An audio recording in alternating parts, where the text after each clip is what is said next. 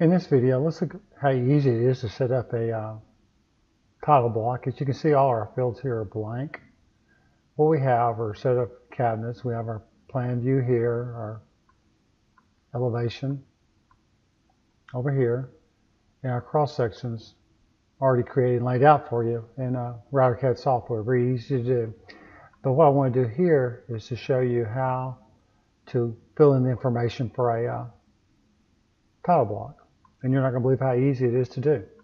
All I need to do is just type in the command line is edit.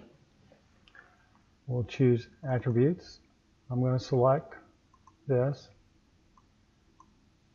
It's going to bring up all the fields that are available. So I've already got my scale factor set. I'm just going to say approved by AWS. Date drawn, we'll make it 5/12/2016. Drawn by LRC. Revision date, we'll make it the same. We'll make it 5/12/2016. Revisions by LRC. Project is custom cabinets.